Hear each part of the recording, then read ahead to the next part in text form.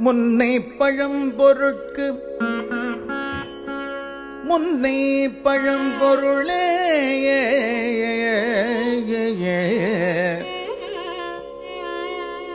பின்னை புதுமைக்கு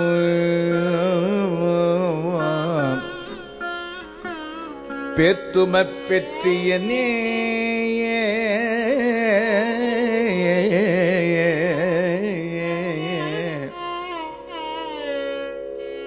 உன்னை பிரானாக பெற்ற உன் சீரடியோ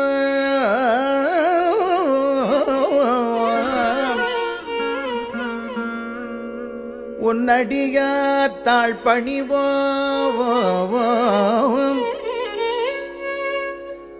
அங்கவர்க்கே பக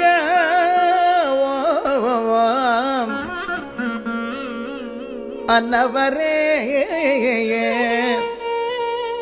எம் கணவராவார் அவர் உகந்து சொன்ன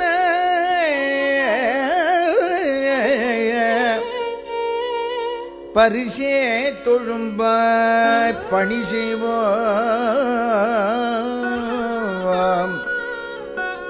இன்ன வகையே எமக்கெங்கோன் நல்குதியே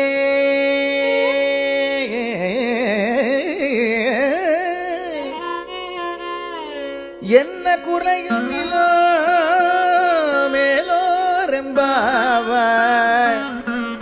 நன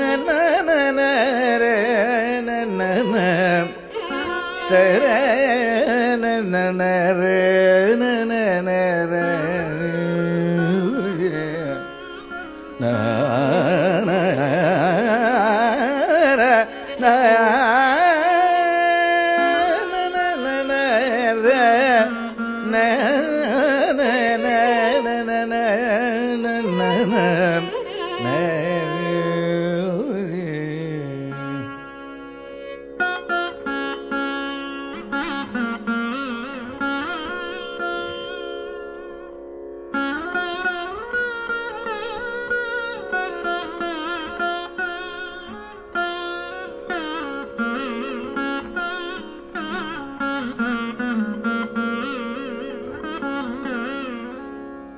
முன்னே பழம் பொருட்கே முன்னே பழம் பொருட்கே முன்னை பழம் பொருளே முன்னே பழம் பொருட்கே முன்னை பழம் பொருளே பின்னே புதுமை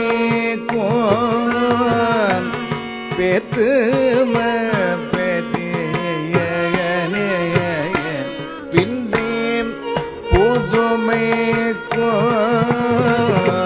பேத்தும பெற்றியனே உன்னை பிரான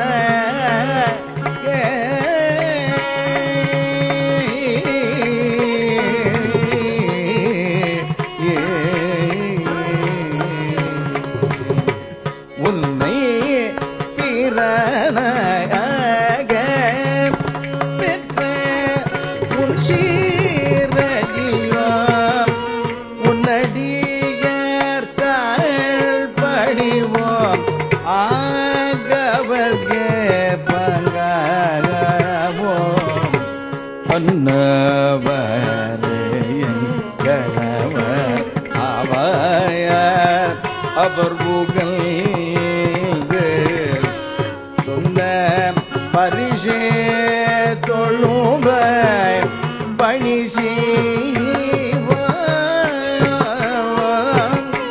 இன்ன வகையே எமக்கெங்கோன் நல்குதியே என்ன குறையும்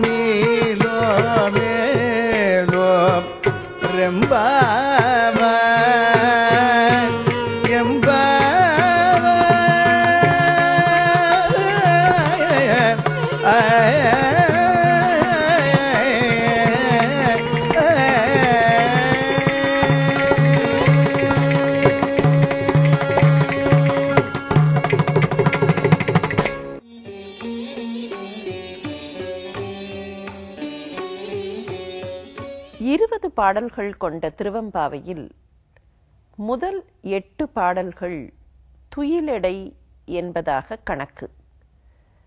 அதைத் தொடர்ந்து இன்று 9வது பாடலை பார்க்க இருக்கிறோம். துயிலெடை என்பது என்ன? வெளியில் வந்து நிற்கக்கூடிய பெண்கள் பாவை நோன்பு நோற்பதற்காக உள்ளே உறங்கிக் கொண்டிருக்கிற இன்னொரு பெண்ணை அழைப்பதுதான் துயிலெடை. இந்த வகையில் 12 வயது முதல் 5 வயது வரை இருக்கக்கூடிய பெண்களை படிப்படியாக ஒவ்வொருத்தியாக எழுப்பியதாக கணக்கு. அதனால் 8 பாடல்கள். அது மாத்திரமல்லாமல் சிவபெருமானுடைய அருள் சக்தி 9 பிரிவாக பிரிந்திருக்கிறது. பராசக்தி என்று சொல்லுகிறோமே, அந்த அம்பாள் தன்னுடைய ஆற்றலை, தன்னுடைய அருளை காட்டுவதற்காக கருணையோடு 9 சக்திகளாக பிரிந்து நிற்கிறாள். அப்படி இருக்கக்கூடிய 9 சக்திகள் ஒருவரை ஒருவர் எழுப்பியதாகவும், அந்த 9 சக்திகளும் வெளியில் இல்லை, அந்த 9 சக்திகளும் ஜீவனுக்குள்ளே இருக்கின்றன. ஆகவே ஜீவனை படிப்படியாக எழுப்பியதாகவும் முதல் 8 பாடல்களுக்கு சித்தாந்த விளக்கம் சொல்லுவார்கள். அந்த வகையில் மன உன்மணி என்கிற மனோன்மணி சக்தி தொடங்கி வாமை வரைக்கும் இருக்கக்கூடிய 9 சக்திகள் எழுப்பப்பட்டார்கள். இப்போது எல்லோரும் எழுந்தாகிவிட்டது. ஜீவனுக்கு விழிப்பு வந்து விட்டது. விழிப்பு வந்தால் எங்கே போய் நிற்க வேண்டும்? இறைவனுடைய சன்னிதானத்தில் தானே நிற்க வேண்டும். ஆகவே இப்போது அந்த இறைவனுடைய சன்னிதானத்திற்கு போகிறார்கள். அந்த கடவுளை, சிவபரம்பொருளை பாடுகிறார்கள். முன்னை பழம்பொருட்கும் முன்னை பழம்பொருளே, பின்னை புதுமைக்கும் பேர்த்தும் அப்பெற்றியனே என்று ஆரம்பித்து பாடுகிறார்கள். கடவுளே, நீ யார் தெரியுமா? சிவபெருமானே, உனக்கு ஆதியும் இல்லை, அந்தமும் இல்லை. ஆதி இல்லை என்றால் என்ன பொருள்? நம்முடைய வீட்டில் நிறைய பொருட்கள் இருக்கும். அந்த பொருட்களிலேயே ஒன்று புதியது, போன வருடம்தான் வாங்கியது. இன்னொன்று அப்பா சிறியவராக இருக்கும்போது வாங்கியது. இல்லை இல்லை, அதைவிட பழையது ஒன்று, தாத்தா காலத்தது என்றெல்லாம் சொல்லுகிறோம் இல்லையா? என்னுடைய வீட்டில் இருக்கிற மேஜை எங்கள் தாத்தா பயன்படுத்தியது, அப்படி என்றால் எங்கள் வீட்டிலேயே அதுதான் மிக பழைய பொருள் என்று சொல்லலாம். இப்போது இந்த அண்ட பகிரண்டத்தில் எது மிக பழைய பொருள்? எல்லோரையும் விட, எல்லாவற்றையும் விட வயதானது, பழையது என்று எதை சொல்ல முடியும்? தேடி பார்த்தால் ஒன்றே ஒன்று கிடைக்கிறது. எது தெரியுமா? அந்த பரம்பொருள். இருக்கிற எல்லாவற்றுக்கும் பழையது அந்த சிவபெருமான் தானாம். அதனால் சொன்னார்கள், முன்னை பழம்பொருளுக்கும் முன்னை பழம்பொருளே. இருக்கிற எல்லா பழையதற்கும் மிக மிக பழையது நீங்கள்தான் கடவுளே. சரி, இந்த கடவுள்தான் புதியவர். இருக்கிற எல்லா புதிய பொருள்களிலேயுமே எது புதியது? இங்கே மாணிக்கவாசகர் பயன்படுத்துகிற சொல்லை சற்றே பார்க்க வேண்டும். முன்னை பழம்பொருளுக்கும் முன்னை பழம்பொருளே என்று சொன்னவர் அடுத்தது என்ன சொல்லி இருக்க வேண்டும்? பின்னை புதுப்பொருளுக்கும் பின்னை புதுப்பொருளே என்றுதானே சொல்லி இருக்க வேண்டும். ஆனால் மாற்றுகிறார் பாருங்கள், பின்னை புதுமைக்கும் பேர்த்தும் அப்பெற்றியனே. ஏன்? புதியது என்று ஒரு பொருள். அந்த பொருள் வாங்கி வருகிறோம். அதை வாங்கி வந்து வீட்டில் வைக்கும் போதே, எடுத்துக்காட்டாக ஒரு கணினி என்று வைத்துக் கொள்வோம். கணினியை வாங்கி கொண்டு வீட்டுக்குள் நுழையும் போதே இதற்கு அடுத்த ஜெனரேஷன் கணினி கடையில் வந்துவிட்டது. அப்படியானால் புதிய பொருள் புதியது புதியதாக வந்து கொண்டே இருக்கிறது என்பது மாத்திரமில்லை, ஒன்று பொருளாக வேண்டும். இந்த கணினி இப்போது பொருளாக இருக்கிறது. ஆனால் இந்த கணினியை இப்படியெல்லாம் சேர்க்கலாம், இதற்குள்ளே இருக்கக்கூடிய பொருட்களை எல்லாம் இப்படி சேர்க்கலாம் என்று யாரோ ஒருவர் சிந்தித்து, அல்லது பலர் சிந்தித்து, அவர்களின் சிந்தனைதான் பொருளாக மாறுகிறது. இப்போது எண்ணி பாருங்கள், சிந்தனை புதியதா, பொருள் புதியதா? ஒன்று பொருளாக வருகிறது, வடிவெடுக்கிறது என்றால் அதற்கு காரணமான சிந்தனை ஏற்கனவே தோன்றிவிட்டது, அப்போது அது பழையது. இது பொருளாக வரும்போதே இன்னொருவர் இன்னொரு புதிய சிந்தனையை, இதற்கு அடுத்ததாக செய்யக்கூடிய ஒரு சிந்தனையை சிந்தித்துக் கொண்டிருப்பார். அப்படியானால் சிந்தனைதான் புதியதாக இருக்க முடியுமே தவிர பொருள் புதியதாக இருக்க முடியாது. அதனாலேதான் மாணிக்கவாசகர் என்ன செய்தார்?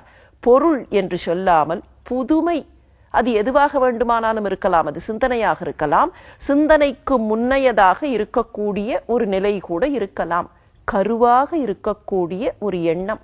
ஆகவே புதுமை பின்னை புதுமைக்கும் பேர்த்தும் அப்பெற்றியனே. இப்போது அந்த கடவுளிடத்தில் போய் நின்று இந்த பெண்கள் கேட்கக்கூடிய ஒரு விண்ணப்பம், அதுதான் முக்கியம். அவர்கள் என்ன கேட்கிறார்கள்? எதற்காக நோன்பு நோக்கிறார்கள்?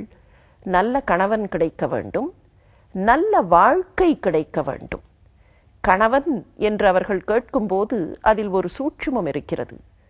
கணவனும் மனைவியும் மனம் ஒருமுகப்பட்டு சில செயல்களை செய்தால் அந்த செயல்கள் நன்மையாக மாறும்.